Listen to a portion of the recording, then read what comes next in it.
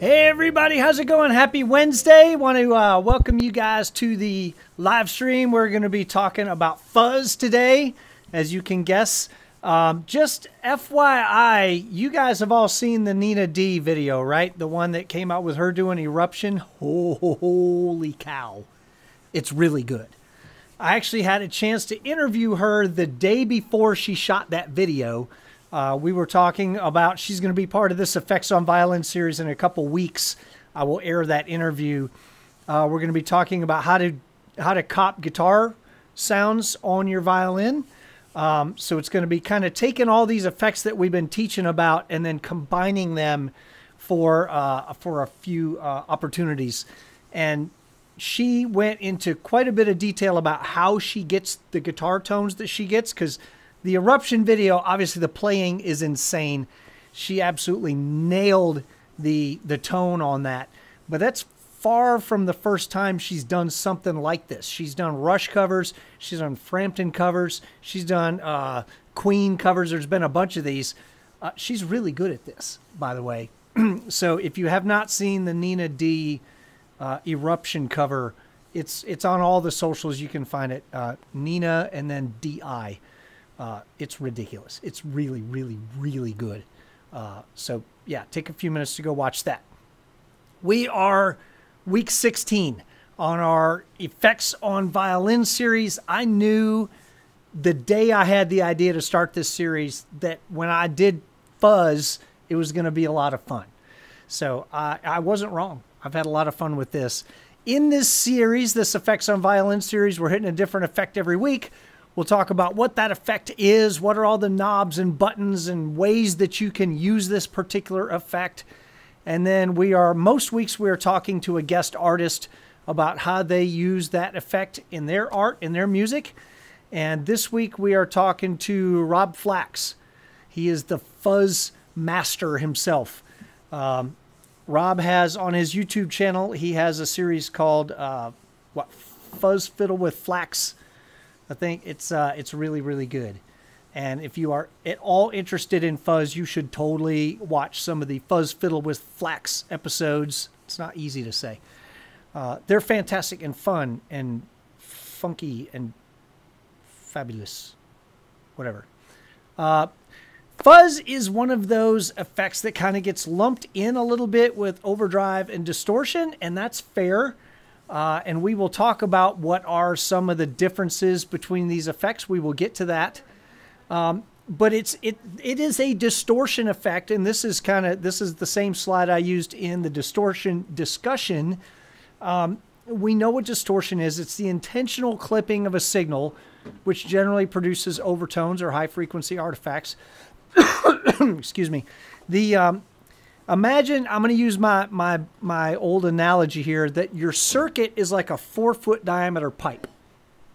And if you're trying to put a 2-foot diameter signal through that pipe, it can pass all the way through that pipe without touching the sides. and it's going to just go through just as clean as it came in. If you do a 3-foot diameter signal, it's going to pass through that pipe without any problems. If you try to put a 5-foot diameter signal through a 4-foot diameter pipe, it's not going to fit. And you're going to get some scuffing and all that as it passes through. And that is what's called overdriving your signal or clipping. So imagine I've got this big, 5-foot diameter piece of foam that I'm trying to push through a 4-foot diameter pipe. That foam's going to get all chewed up and it's going to have some rough edges and all that. That's what happens to your sound as you try to push a signal through a circuit that the circuit is smaller than the signal is. It's going to get clipped. And there are a variety of ways that this clipping can happen. There's soft clipping and hard clipping. Sort of imagine that the entrance to this pipe is a razor's edge, right? And I'm trying to push through like this 5-foot diameter piece of styrofoam into a 4-foot diameter pipe that the front of it is like the edges of it are razors. It is going to cut that styrofoam and create completely hard edges on that thing. That's where like Fuzz creates these square waves. It just saws the thing right off. And the square wave is a bunch of high frequency artifacts. So what happens is the overtones kind of become the dominant sound. The overtones that are created by that hard clipping become the thing that your ear hears even more than the original waveform itself. Okay, Razor Pipe would be a good name for a rock band. It's good to see Rob's here. Jim Moody's here. What's happening, man? So Fuzz was historically the very first effect pedal that was released, or if not the first, very close to the first. And it was basically a happy little accident that it was a channel that something had gone dreadfully wrong or dreadfully right, depending on your perspective. And it created a really unique sound. And they were like, wait, that's kind of cool. Not what we were going for, but awfully cool. Let's figure out how that happened and let's bottle that and use it later on. As Rob talks about in this interview that we will get to very quickly because it's nearly an hour long. We talked for a little over an hour and none of it could be cut. Like, it's fine. It's all fantastic content. You're going to watch all of it and it's incredibly good. Rob's really good at this. Fuzz should be used with an amp and a cab, or at least a simulator of an amp and a cab. If you don't, just violin, fuzz to PA is not ideal. It's got its own sound. It's not one that universally is considered pleasing, but whatever. The way these work, remember, it's basically a signal bottleneck. You've got this 4-foot diameter pipe, I guess, and you're trying to ram something bigger than 4 feet through that pipe. So if I'm going at 4'1" into that pipe, it's going to shave off just a little bit of that signal, but most of it's going to go through, and it's sort of what we would call kind of a cleanup of that signal, right? But if I go to like a 10-foot diameter signal, that pipe is going to chew that thing all to heck, and it's going to be more and more distorted. So your input volume does have a lot of effect on the output tone, but not so much the output level, right? Because we can't get any, if I'm cutting from 10-foot diameter signal to 6-foot diameter signal, what's coming out is still 4 feet. It's going to be more chewed up, but it's still only going to be 4 feet. So it's incredibly high levels of compression or even limiting.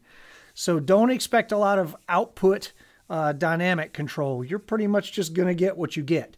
You're going to get a ton of sustain on there. So these are just sort of the things that happen when you use fuzz. As far as getting much more detailed about all of these things, Rob does a much better job of explaining this stuff than I could. If you guys have some time, go find some of these Fuzz Fiddle with Flax episodes. They're on his YouTube channel, Rob Flax Music. But for about the next 58 minutes, it's going to be a discussion with Rob and I, and man, this is masterclass level stuff. You could get a PhD on fuzz with a PH, right? Fuzz. That's dumb. We're just going to listen to this. Recording in progress. Think about it. That was somebody's job. They had to come into a studio and say that. We're rolling. How you been, man? I have been well. I have been very busy, running around like a chicken with my head cut off, doing a bajillion different projects, traveling a bunch, working on lots of stuff, living the dream, basically. Life is good. Yeah. Cheers. Like, like during 2020, we learned that the only thing worse than working is not working. That's right. Some This Effects on Violin series has been so much fun to be able to just chat with people who are sort of taking effects and doing really cool artistic stuff with those effects. And I knew from day one we were going to talk about Fuzz, and I had to get Fuzz Fiddle with Flax in here. My pleasure. It is a weird corner of the internet to have suddenly become an authority on this thing called Fuzz for violin. Turns out that's a very low bar to clear. Hence the reason I have a job. Fair enough. But the unfair thing was there were so many of these weeks that I was like, dude, Rob would be perfect for this. You are an authority on a lot of different things. So, like, I could have called you for synth. I could have called you for delay. I could have called you for reverb. I could have called you for gain structure. I could have called like any of these things. But I was like, man, we got to do Fuzz because that's just, you've done the Fuzz Fiddle with Flax thing. What was it, since you're so good at so many different effects, what was it that made you just drill in on Fuzz and do like, I'm just going to make a thing out of this? Well, as you know, I like to teach, and I really like helping people figure out what it is that they need to get to. And my journey into effects pedals was one where Fuzz was the weirdest and most exciting thing that took the longest for me to understand, and I'm still working on understanding it. And knowing that, and knowing how many people have gone, I don't know about Fuzz, I don't think that one's for me, I wanted to do something to make it more accessible for everybody, and at the same time satisfy my own curiosities and desires to find out what this Fuzz stuff is all about. So part of it was selfishly just, this is a great excuse for me to learn, and the other part of it was, hopefully by the end of this series, whenever that is, there'll be a series of resources available to violinists who want to get into Fuzz and mess around with this very strange effect. So everything looks simple from a mile away, right? But as you get closer to it, you start realizing things are more complicated than they appear at first. What is it about Fuzz that was that for you? Like when you're standing, when you just click the pedal on, okay, it does this thing. As you get deeper into it, what were some of the complicating factors? Okay. So Fuzz is historically relevant, and it is really frustratingly simple and also kind of dumb. Or historically, it's been kind of dumb. So Fuzz is really the first effect that was externally created to be an effect. The first like stomp box pedal was Fuzz, the Maestro fuzz tone, right? And it's actually, there might have been a couple predecessors to that, but the first big effect of Fuzz was the thing that we hear on I Can't Get No Satisfaction, right? So from a historical standpoint, as I'm diving into effects and learning about all of electric guitar gear, Fuzz is relevant because that's sort of the OG. This is the first one. So naturally, I want to start there. And it should be really simple. This is an effect that just blows up your sound, but it's the most finicky, it's the most persnickety with regard to things like input and output impedance, the type of pickup that you have going into it, the level of volume that you have going on. And so as I was trying to figure out how effects work, a lot of effects that are designed for guitar sort of behave relatively normally when you plug a violin into them. If you have a reverb pedal, it's probably going to sound like a reverb. But I've had some fuzz pedals where you plug a guitar in, it sounds awesome, and you plug a violin in, and it sounds horrible. completely different responses, completely different reactions. That's a puzzle that I want to solve. You know, if there's something that doesn't make sense, and that excites me. I want to figure it out. So it's sort of partially that. It's from a historical standpoint, fuzz is important, and I want to get my head around it. It's an extreme example of gain staging, and sort of the easiest to understand when things are going horribly wrong. And it's super subjective and finicky, and misbehaving. So it's sort of there's also a joy in sort of taming the beast, I guess. Yeah. Just from a visceral standpoint, what is it about the sound that fuzz makes that you dig? Oh, it's rock and roll. I mean, I grew up listening to my dad's record collection and Jimi Hendrix and Pink Floyd and Frank Zappa and all of these great rock guitar legends. So for me, the sound of fuzz is the sound of rock and roll. It is the first really like, and so part of it is that. Part of it is, and I've heard you use these terms before, that some effects are additive and some effects are transformative. Fuzz is definitely not additive usually. It is transformative. And one of the things that I have struggled with for many years as a violinist is how to play things like a guitar when my string just goes plink. This is my acoustic violin, and if I pluck a note, it'll ring for a little bit, but it's not the same as a guitar sustain because the scale length is so short. So if I have a fuzz pedal and I'm plugged into a fuzz pedal, here, I'll use this one. That should be right. Let me hit a fuzz here.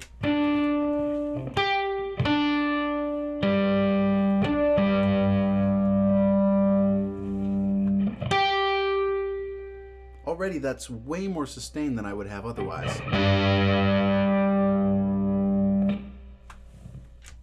That to me is worth the price of admission. Fuzz is a bow for your pizzicato. It gives you sustain. It allows you to play the instrument differently than you could otherwise. And of course, you can get similar effects with stacked overdrive, multiple gain stages into one another, or distortion. Things in the gain family will get you there, but the most extreme examples and the most transformative ones, and usually the hairiest, raunchiest, wildest sounds, come from very strange fuzz pedals. So that excites me. So talking about gain effects, if we're looking at overdrive and distortion and fuzz, and I'm sure you've gotten this question as well as I have, where do you sort of draw? Because it's really more of a continuum, right? It's kind of a spectrum. Where do you draw lines between overdrive and gain and distortion and fuzz? That's a really good question. The easiest place is if the pedal manufacturer calls it a fuzz, it's a fuzz. But there are some that are kind of on the border. Things that are distortion fuzz or overdrive distortion fuzz. I like pedals that can go that whole continuum. I did a fuzz fiddle episode about a while ago on there's a pedal by Caroline Guitar Company called the Hawaiian Pizza, and it's definitely a fuzz, but you can set it really subtly and it sort of sounds like an overdrive. I met some folks at the NAMM show who gave me this one. I haven't really demoed it yet, but this fuzz it has on the back, it says you can set it for any of those options depending on how you set the dip switches. And, I don't think there's one answer here. I will say there are some things that are sometimes a fuzz and sometimes not. There are some categories of things that are distinctly and uniquely fuzz, and those are the ones I find most interesting 9 times out of 10. If I can get a similar effect with an overdrive pedal, I might just use an overdrive pedal. There are certain things that only fuzz does, and for me, that's spitty gated Velcro sounds and octave up fuzz. So things like Octavias or Green Ringers, anything that has that octave rectifier circuit. That octave fuzz thing shouldn't be as cool as it is on violin, but it's really cool. And it's one of those transformative things that once I discovered what it could do, I can't go back. How many fuzz pedals do you have, or do you have an estimate? Do we have a number? Do we not want to even think about it? Around me right now, let's see, I got this one, I got this one. 1, 2, 3, 4, 5, 6. I put 7 more on the floor just in case. This one is technically a fuzz. I haven't really reviewed that yet. There's 2 more on the pedal board down here. There's another one that kind of counts there. And then I don't know if you can see behind me here, but there's a stack of unopened boxes. Most of those are fuzz pedals. I've sort of shot myself in the foot by committing to a series of YouTube videos, and I really get excited and sometimes do impulse buys. I love the thing about effects pedals of they're just cheap enough that if it's late at night and you've made some bad choices, you might end up with another one, shall we say? But of course, I don't want to open them yet because I want to unbox them and make that part of the video. So I have like 10 videos in the can, none of which I've edited, and my YouTube channel is just waiting for me to finish. I did finally hire a video editor to help me, and in theory he's nearly done with the next episode of Fuzz Fiddle with Flax, which features a special guest. I filmed that one at the NAMM show in 2022, and it's almost done. So I'd say probably we're in the ballpark of 3 dozen at this point. I know I've made 20 episodes of Fuzz Fiddle with Flax that are public, maybe 21 now, and most of those pedals are still in my possession. Mia Asano, you still have my Russian pickle. I want my Russian pickle back, Mia. But yeah, I think it's somewhere between 30 and 50, maybe, hopefully. If you don't count the ones that are overdrive / fuzz, or things that you could kind of turn into a fuzz by using them incorrectly. And this is an important point, right? The first ever recorded example of fuzz wasn't a pedal. It was somebody who plugged into a broken channel of a desk, and it was distorting in a way that was so egregiously bad that they went, no, no, no, do that again. It's something that started out as an accident and was wrong, but was used on purpose incorrectly. And I have a lot of gain stages here that I could use incorrectly that could potentially constitute a fuzz. If you count those, it's probably over 100. But I don't have time to do that math, so. Like they say, every machine is a smoke machine if you use it wrong enough. Exactly. Oh goodness, I don't want to think about how many smoke machines are in here. But yes, exactly, yeah. So the ones that have made it onto your board and stayed on your board, what is it about those, besides the fact that they're blue, keeps it on your board? Which board? So yeah, it's a good question. So for one pedal board, the answer is because it's blue. But I have a few blue fuzz pedals because, well, if you're not aware, if you're tuning in and haven't seen my blue pedal board, I play in a band called Billy Wilder, and some time ago I had a few favorite pedals that were blue. I decided to go down the rabbit hole of seeing how many pedals I could make a pedal board out of that were also blue in color, and now the whole pedal board is blue. And then I made my signature Flaxotron also blue. So really saw that all the way through. But in the process of trying out different fuzz pedals, I ended up with a couple of different blue fuzzes. The one that stayed on that board is the Park Fuzz Sound by Earthquaker Devices. It's a really good, like, all-rounder. It's a germanium fuzz. It's a fuzz face style circuit, kinda. It's relatively well behaved. It has a big, warm, gooey, chunky sound that behaves well most of the time. And I keep saying behaves well most of the time because sometimes it doesn't. It's a germanium fuzz, and in case you're not aware, germanium diodes are temperature sensitive. So if the stage is really hot, like if we're playing an outdoor festival, I've had some gigs where I had to take an ice pack and put it on the pedal prior to the show because it was overheating and didn't sound right.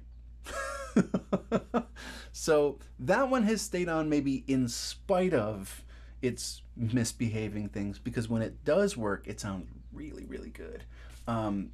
It cleans up well also too. So we do a song called Farasha, and I have very little volume going into it at first. So when I hit it, it's kind of clean, and then I can roll the volume up and it gets louder. There's at least one pedal in that pile of 2 unboxed that might replace it. We'll see. But for that pedal board, it sounds really good and works well with the other gain stages on the board, is the short answer. For this pedal board here in my studio, I have, I guess you could say, 1.5 fuzz pedals on here right now. The Benson X Chase Bliss Preamp Mark II is an all-rounder gain pedal. It has overdrive, it has parametric EQ, and there's a fuzz built in. And that fuzz sounds amazing, and it cleans up nice, and it has an option to either be gated or not. So it'll do the spitty Velcro thing, it'll do the smooth sustaining thing. It's just really versatile and has a lot of different sounds in it, and usually sounds awesome. I say 1.5 because I mentioned I love the octave rectifier circuit. So I have the Mythos Argonaut, which is a tiny little thing that all it does is add the octave up to whatever else you have. I can show you that. Here's the sound with just the regular fuzz.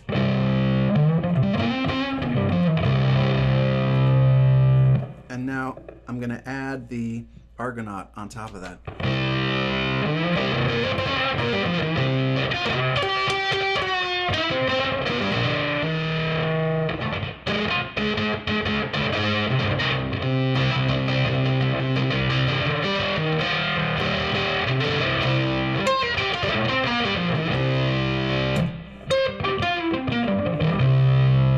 If I just use the Argonaut, you hear this. Like it's kind of this thin and weird floppity thing. Sounds cool with the bow too. If I just played with the bow, you can only hear something's wrong when you play a double stop.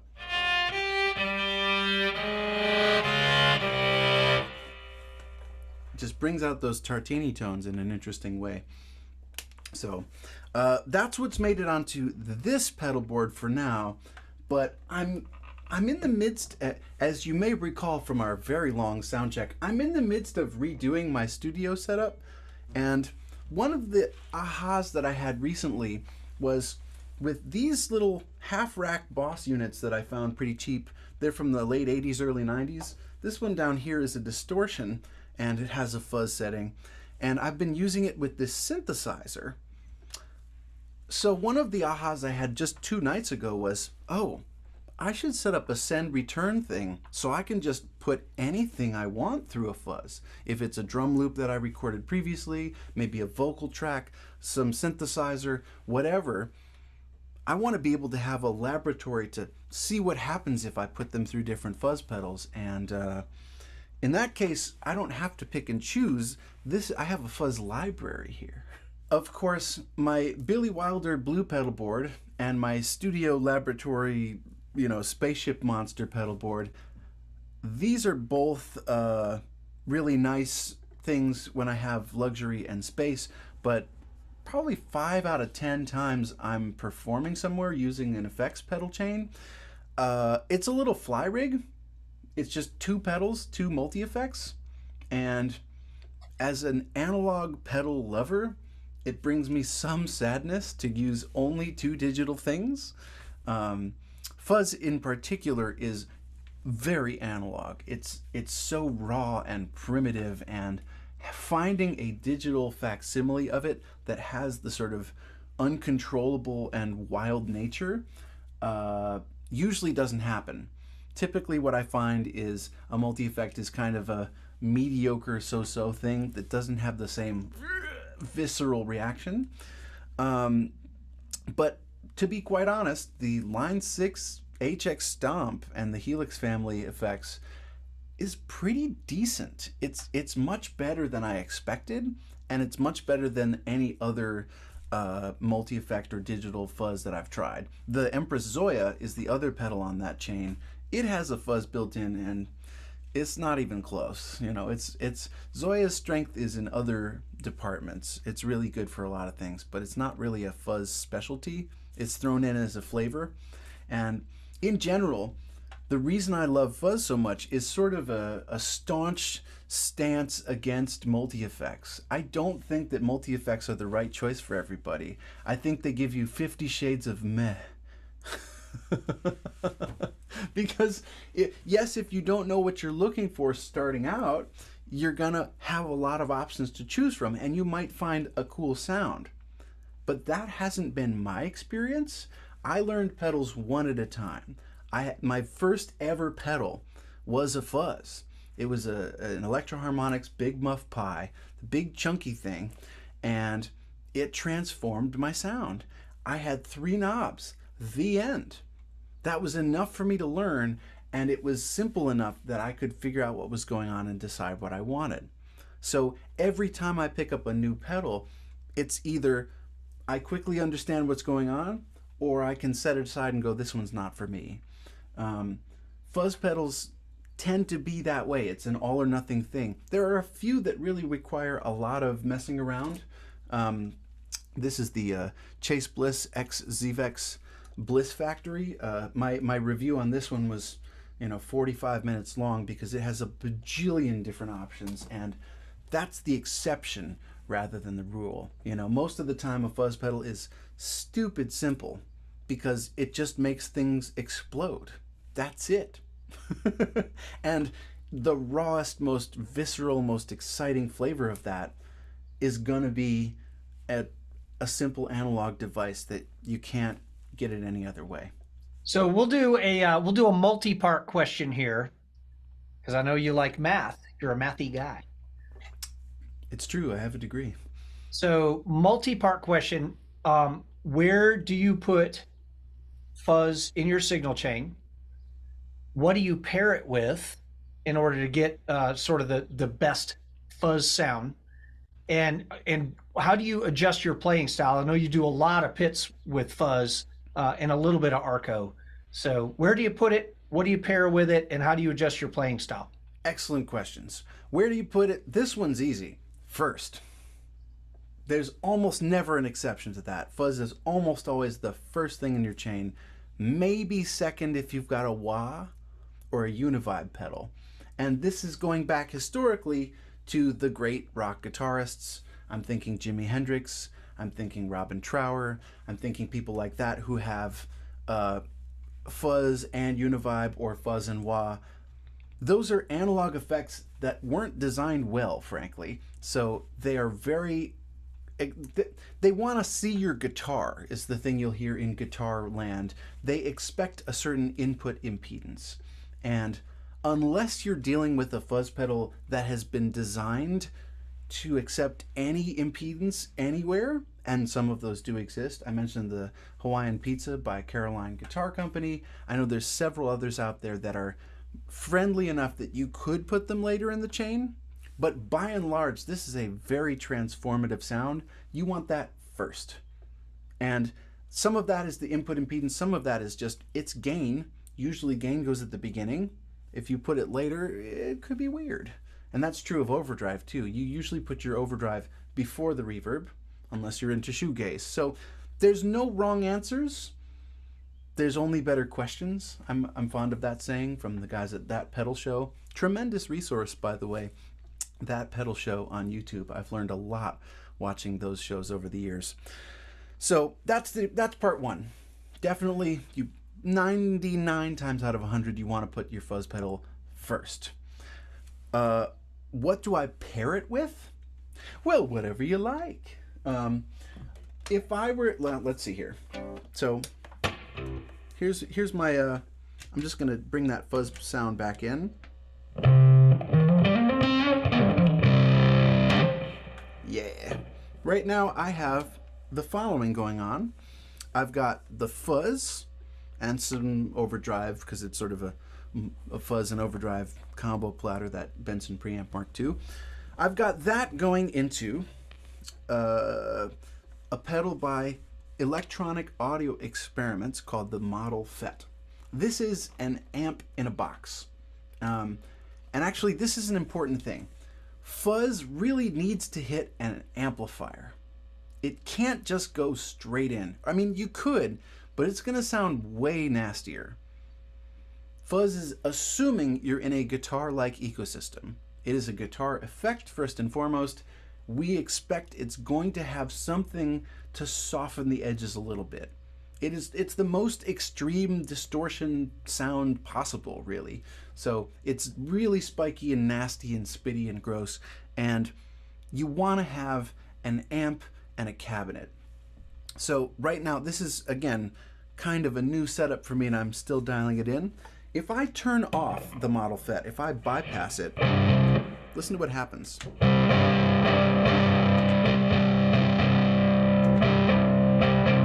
There's none.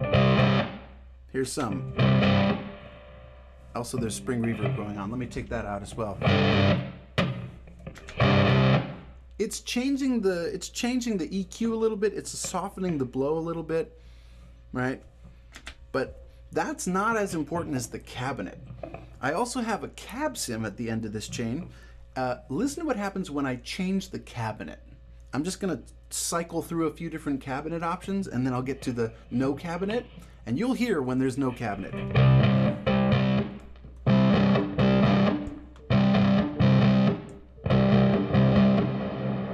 That one also has a lot of reverb, which is fun. That's no cabinet. That's awful.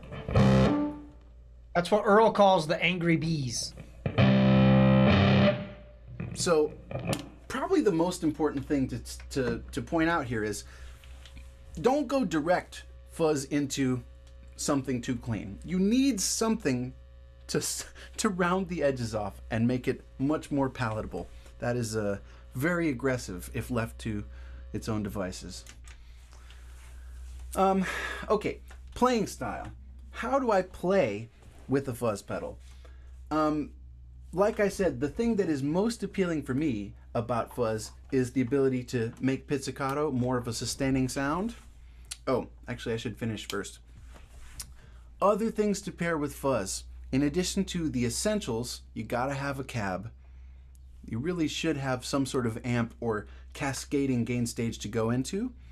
In this case, I have the overdrive from the Benson preamp counts as one, the Model FET counts as one, and then the cab sim. So there's three things afterwards, later in the chain, that it's smashing into. Hopefully by the end it's more palatable.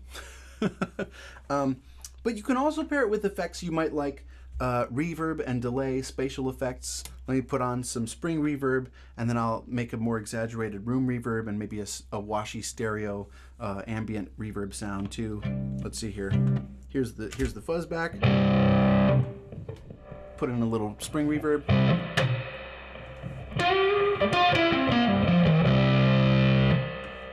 Let's make a big washy ambient sound.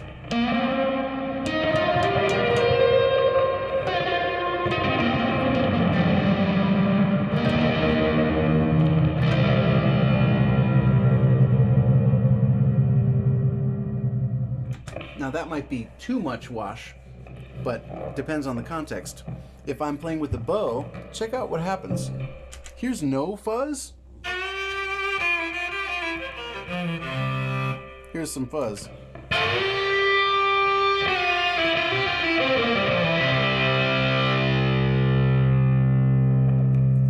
Still going.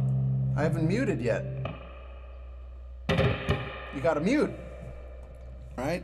So if pizzicato now has sustain,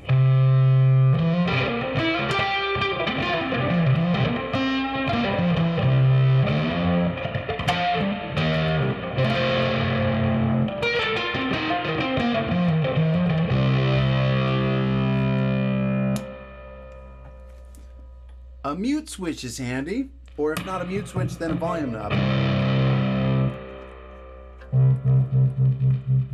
You can play the volume knob. Check out what happens if I have a little tiny bit of volume. This is just over nothing.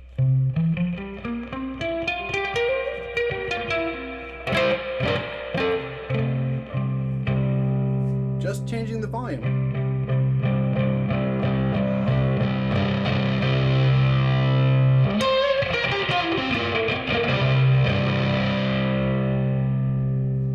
If I clean up I call this the volume knob cleanup trick, right? If I play now with the bow and I'm nearly off, pretty clean,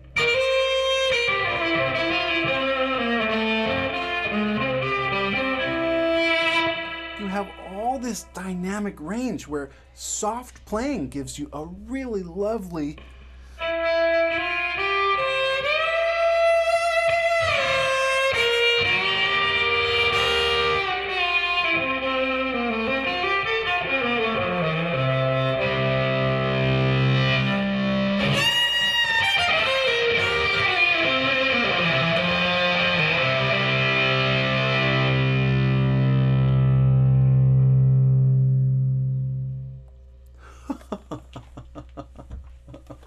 Ooh, Cash just came in because he liked the sound of that.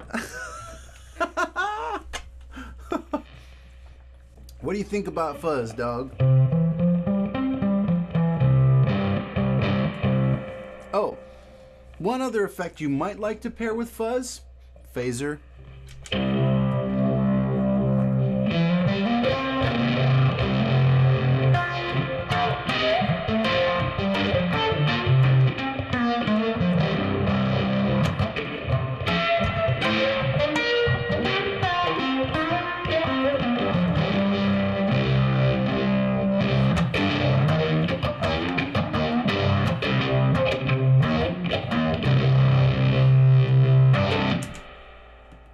I think that Fuzz is really good if you want to be strumming some rhythm stuff, some power chords.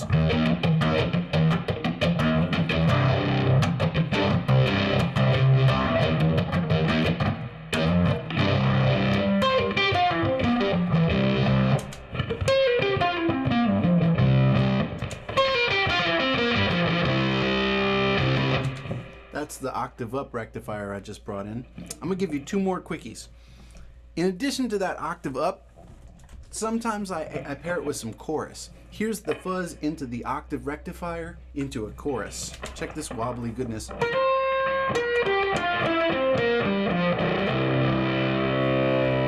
have it set pretty slow here. Let me change that. That's good wiggle.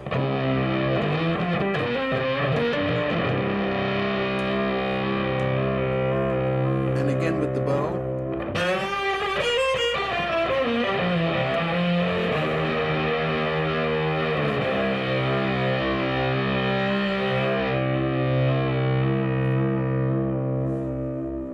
It's almost got like a rotary thing going for it.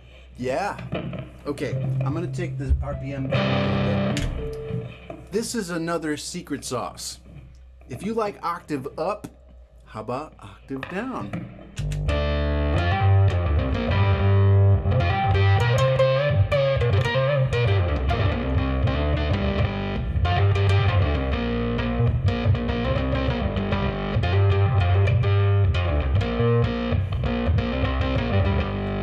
Or both. This gets wild.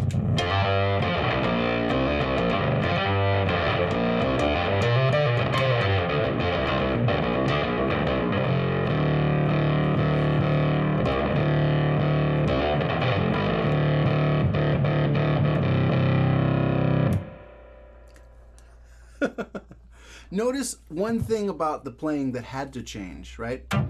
This is off. It's still getting just enough signal to trigger these analog effects. It's off in quotes. It's muted, but there's just enough bleed from the analog circuitry that if you're not careful, it thinks it's still on. Fuzz takes the tiniest sounds and slams them to the ceiling. So you either need to be carefully muting things you don't intend to ring out, or just keep playing, which is the other answer. I've got those effects on, and just me talking is doing that. You can't, a live stage, this is not going to work. You know, this is a controlled studio environment, and it sounds like a horror movie. So the constant playing,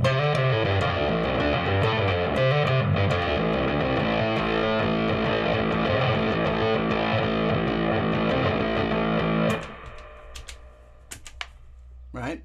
So if you're using fuzz, you basically have to keep playing, or there's going to be some, and you can use that constructively and let that ring out, you know, sort of a Jimi Hendrix style, like.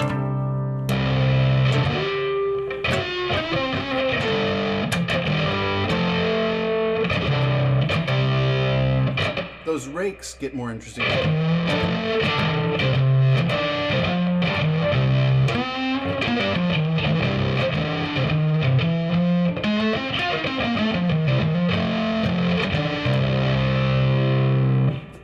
Or with a bow.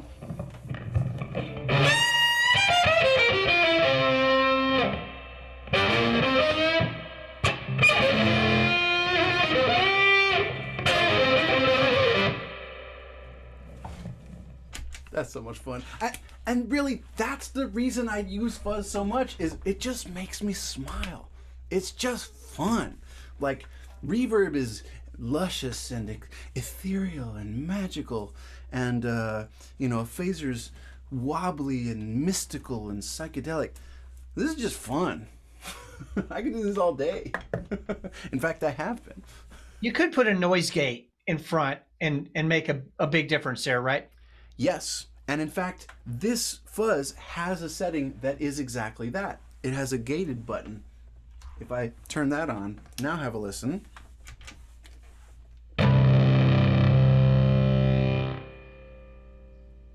Chops the sound off a little bit. And this is what they call a Velcro fuzz, because as it breaks through that gate with a tiny little sound, it sounds like you're tearing a piece of Velcro off.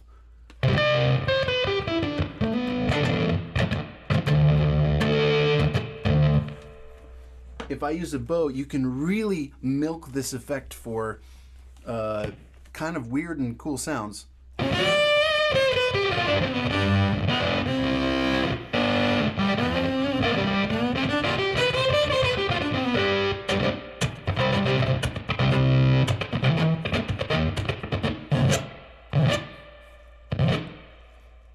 Hang on, let me just tie my shoelace here.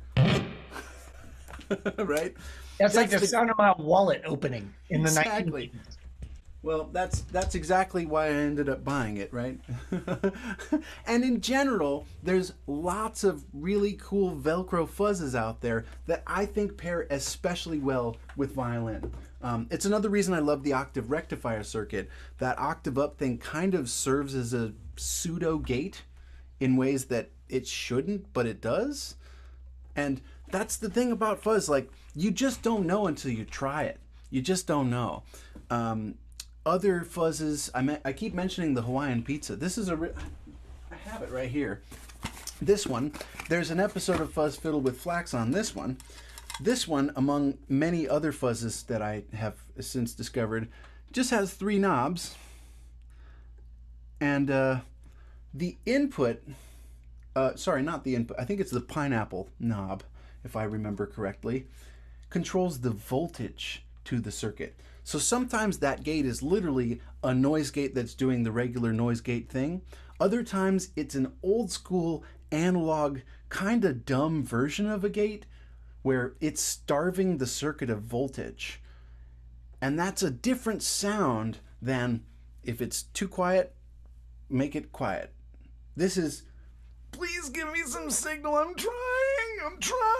And that sort of struggle has an emotional resonance that I find really satisfying. So voltage starving your fuzzes is a whole thing. And I never would have known about that until I fell down this rabbit hole, right? The easy fuzzes, the simple fuzzes, the ones that I started out with, the smooth, creamy, sustained fuzzes, the well-behaved fuzzes, like the Big Muffs of the world, which a lot of times when I meet violinists and they want to get into fuzz, they gravitate towards those first, right? If you check out the Fuzz Fiddle with Flax episode I did with Mia Asano, she ends up with a muff style fuzz, and it just does the distortion sustain thing without all of the headache of is the input impedance right, or is the gate voltage thing. Like, there's more variables to think about that, in my opinion, yield more interesting and novel textures. But most violinists starting out, they just want a big muff. They just want it to do the big wall of, the Smashing Pumpkins kind of sound. It sounds like a rock guitar, and you don't have to think about it, and it gives you sustain for days. The end. That's fine. That's cool.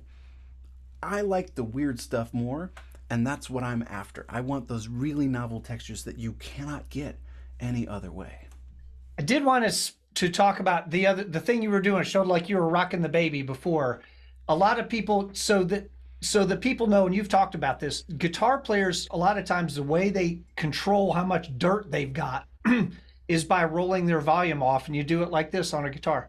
That's right. And it doesn't work quite the way, it doesn't look the same way on a violin, but it does work the same way. And it sounded, when you did it before, you turned your volume just about off on the violin. Your output volume was pretty much the same because a fuzz pedal is a massive compressor. It's basically a limiter. Yeah. And then when you turned it wide open, it was meatier, but it wasn't any louder. Right. And that's the thing for people to remember. Because the fuzz is basically a limiter, you can back your volume pretty much, you can put it all the way off in most cases, and you're still getting a clean sound through that instrument. Right. Yeah. I mean, again, I keep coming back to Jimi Hendrix. He would play the whole night with the fuzz pedal on the whole time. And the only way he cleaned up was just playing the volume knob. And if you're strumming guitar style and you have a volume knob like on the Volta here, where you can reach it in real time, I worked with Murat to make sure that my volume knob was reachable in playing position or in guitar position, right? So just a little bit, right? I'm gonna just, for demonstration purposes, here is all the way up, no fuzz. Here's just above 0. You're hearing the mic, that's it. I might even mute this mic for a sec just to really drive the point home.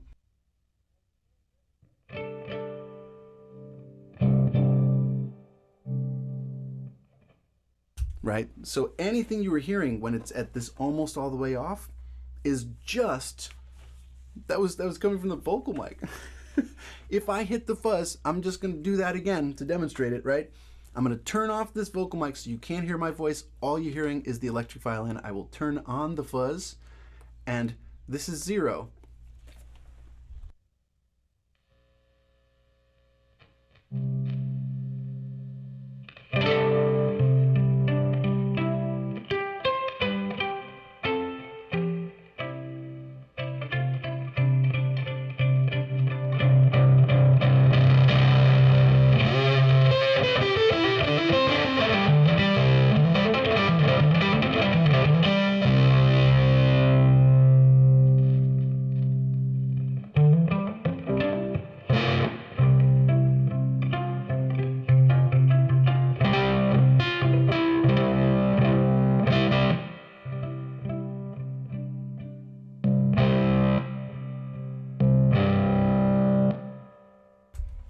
You get the idea. It's the volume knob cleanup trick, and there's infinite little worlds of sounds that you can't get with your knob set all the way up.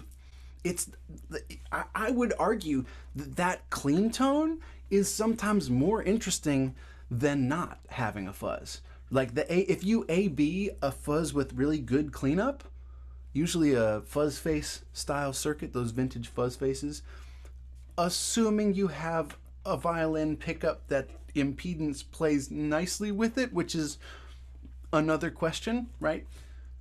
That's one we haven't really gotten to yet, but assuming you've got a violin with a well-behaved output impedance that's kind of guitar-like, and you're going into a fuzz that has good cleanup, you might argue that having a little bit of that fuzz and your volume knob almost all the way off could be a more interesting clean tone than no fuzz.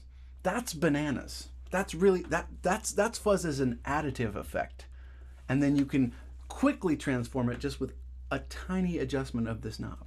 That blows my mind. I love that. You had found the sweet spot earlier where guitar players call that being on the edge of breakup.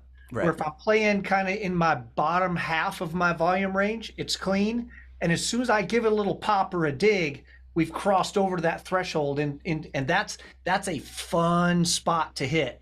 Because when you dig in a little bit extra, you not only get that more sort of a tacky or percussive sound, you also get the added benefit of that fuzz you get more harmonic content, you get more saturation, you get more color. It's more overtones. I use this analogy when I'm talking about overdrive and gain staging as well, right? When we have an acoustic violin, most people that I've met who started on acoustic and then started playing electric stuff, initially their reaction to an electric violin is, oh, it sounds so flat and lifeless. They're not used to not creating the harmonic overtones au naturel, right? An acoustic violin has all this complexity and richness to the wood and the sound bouncing around that a pickup going through electricity, if you don't do anything to that signal, it might be kind of bland and flat and maybe two-dimensional. So the whole gain staging of what kind of amp are you going into? How's it set? Are you using overdrive? Are you doing anything new to introduce additional harmonic content? And if you're not doing that, it's not going to sound as lively and exciting. Overdrive is really a plenty good place to do that, or an amp that has tubes that can distort and saturate, and it creates a different kind of richness, you know? So to get those edge of breakup tones, I think that's de rigueur, like the 101 thing. If you're playing electric violin, you should start to seek out edge of breakup tones, regardless of whether you're using a fuzz, an overdrive pedal, an amp simulator. Those edge of breakup tones are, in my opinion, essential to making an electric violin on a level playing field with an acoustic instrument. Even for clean tones, you know, it doesn't actually have to be clean. It can have some richness and some overtones that are being added in on top. Double stops get weird, but that's okay. I like that sound. Yeah. They get weird on acoustics too. And if you listen for them, you have to listen a little harder for those Tartini tones and difference tones and all that. With distortion or a little bit of gain, they pop out a whole lot more. Those undertones and Tartini tones come through, but they're happening on acoustics too. The body just can't reproduce them the same way. Exactly. Yeah. So the way that we're used to hearing them is as a more subtle thing that we don't have a name for what's happening. We just go, oh, it's rich and interesting. And then when you plug it into a pickup that's plugged into an amp with no headroom that can't reproduce the same thing you're hearing, you go, it's distorting in a way that's not natural. None of it's natural. It's electricity. It doesn't matter. It's fine if it's unnatural. Does it sound cool? If it sounds good, it is good. That's so saith Duke Ellington.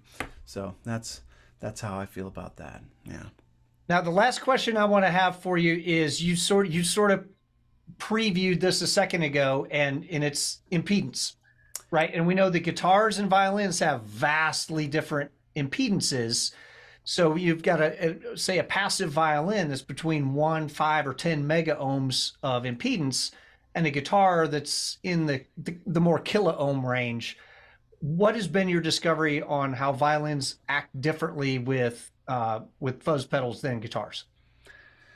Short answer is tone benders are usually not your friend. As with many types of effects, there's historically been families of those pedals. So if you go through the history of fuzz, you start out with the Maestro fuzz tone. Nobody likes the Maestro fuzz tone. It was just there first. The first really big popular one was the big smiley face, the Dallas Arbiter fuzz face. That's the one that Jimi Hendrix used. And in my experience with this violin and also with the pickup that I have on my acoustic, this is a Schertler Stat V pickup that has a built-in preamp. Those tend to be pretty well behaved with a fuzz face, and they play nice. Big muffs, usually fine. They behave pretty well almost no matter what. And I think that's because of the design. Fuzz faces were 2 transistors in series.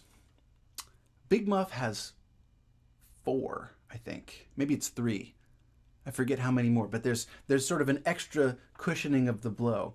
I'm not sure why a tone bender is so violently Can of Bees sounding to me, but that was my experience. I was at a used gear shop in Seattle pre-pandemic, and I was trying some fancy old vintage fuzz pedals. I was very excited to find out, ooh, they've got an Italian Vox tone bender from the 60s. It was like $600 or something. It's really vintage, limited, rare, fancy thing. I plugged in, and it was the harshest, shrillest, most discomforting sound I had ever heard. And I went, nope, I just saved a lot of money. But when you hear a guitar play that, particularly in the low register, think about what that's doing for the low notes. It's adding a lot of sizzle and harmonic content to otherwise kind of bland low tones. Violin already has a lot more rich upper harmonic content, so it was sort of stacking 2 on top of itself. And in general, if you're playing guitar, you might need more top end and more interest happening. They're just not as exciting as violins, what can I say? But you can go too far in the opposite direction there too. So some of that has to do with impedance.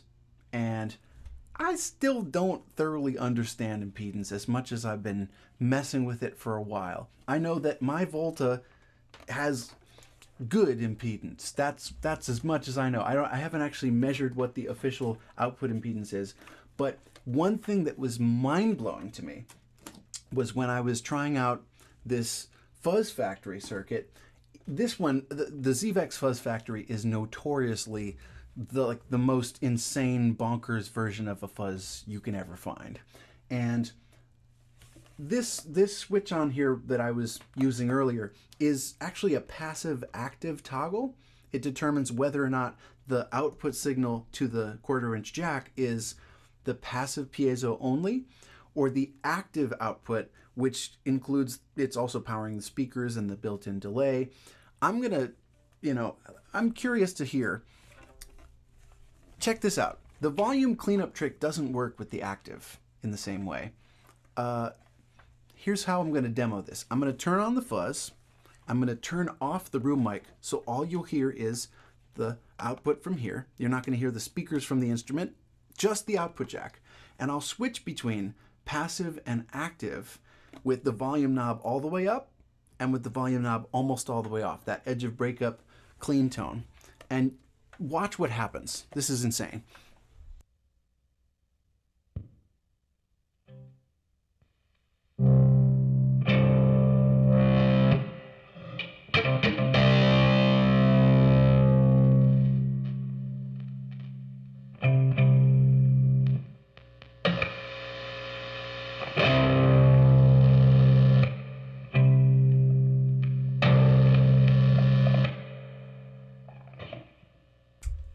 You heard what happened there, right?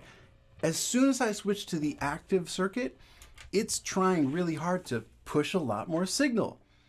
And that's partially impedance, but it's partially just, signal strength. And it means that I can't do the volume cleanup trick anymore. So the impedance thing, so people understand, it's only a thing if if it's violin, cable, fuzz. Right. If you're plugged into a preamp or a buffered volume pedal or something, then all bets are off and all that changes. Yeah. Impedance, it's got to be the fuzz pedal. Literally, it's seeing the violin directly connected with no other electronics in between. Right. As you said, every device in your signal chain has an input and output impedance. So if the fuzz is second or third, you won't be able to use those volume cleanup tricks because it sees a constant impedance coming from your compressor or your buffer or your tuner or whatever else, and that limits the options you have. There are some companies that make little input buffers that have a loop in them. I'm thinking of the 29 pedals Una which is it's a really good sounding input buffer, but there's a true bypass loop in it in case you want to have a fuzz, so the fuzz and the buffer never interact, and that's a pretty good solution.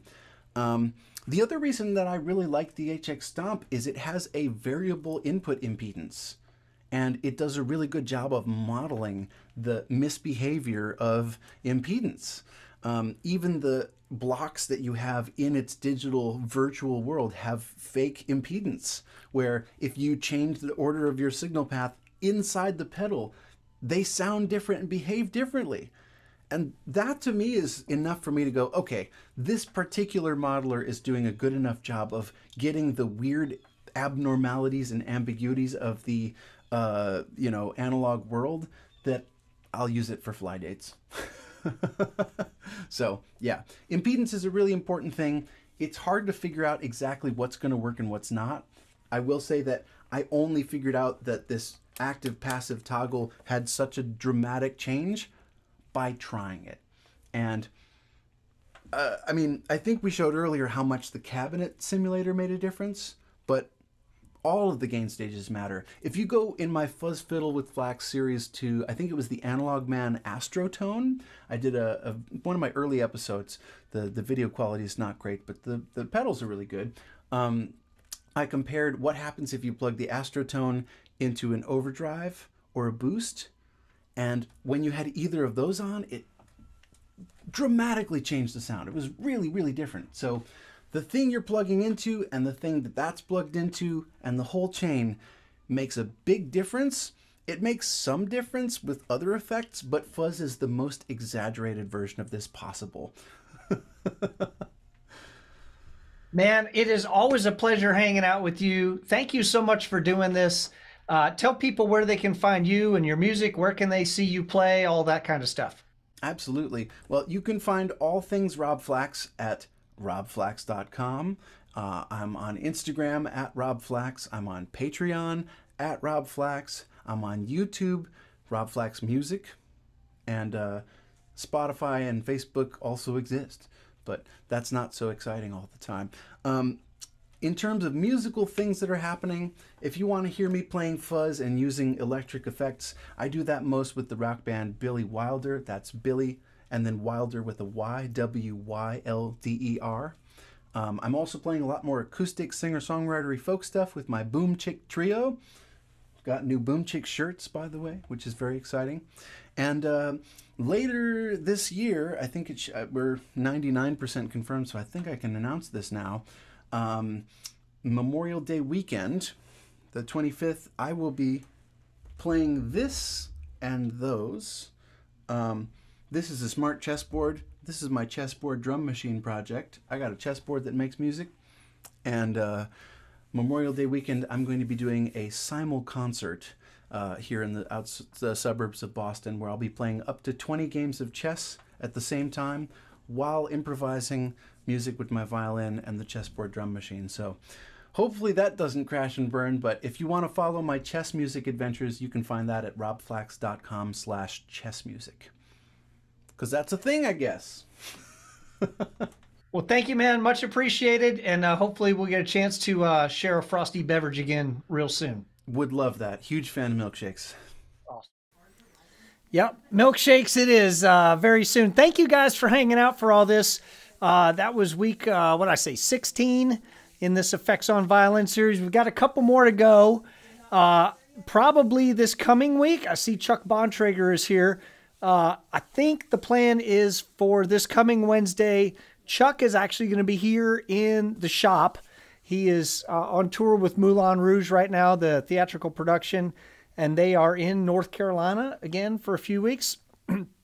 So I think the plan is for Chuck to be here, and week 17 is not going to be an effect so much as it's going to be the use of a bunch of effects to achieve a goal, and that goal is how to simulate a string section with one violin. You can use your one singular instrument to sound like a string section or an orchestra, and Chuck is got a brilliant implementation of a number of effects to achieve that goal. So string section simulation is going to be this coming week, and then the following week we're going to have Nina D. She's going to be talking about how to get guitar tones with your violin. That's another one of those where we're going to use a number of effects to achieve a certain goal. And then we're going to have, we've got planned to have Martha Mook talk about eventides. I'm hoping to get Raz in here to talk about physical amplifiers. And then I'll probably Tracy Silverman talking about choruses and flangers and phasers and all those kind of things. So we got a huge lineup of people coming yet. Some big stars are going to be in here. Super excited about that. And that's the plan for what's coming up. So we're going to hear from Chuck. We're going to hear from Nina. We're going to hear from Martha. Going to hear from Raz. Going to hear from Tracy Silverman. A bunch of heavy hitters. So excited about finishing this series strong. And yeah, Eventide. Good job, Evan Pitson. Yeah, Eventide is sort of its Eventide, Eventide. It's sort of its own thing. I don't really even know what to call that pedal. It's, you know, they call it a harmonizer, but it's way more than that. So yeah, and I don't know of anybody who's doing more creative stuff and has been doing more creative stuff than Grammy winner Martha Mook. So we're gonna hear from her. Rob, thank you for doing this, man. You're a great teacher, and you made my week very easy. I just made a couple slides and got out of your way. So awesome, everybody. Looking forward to the next couple weeks, and I'll see you next week.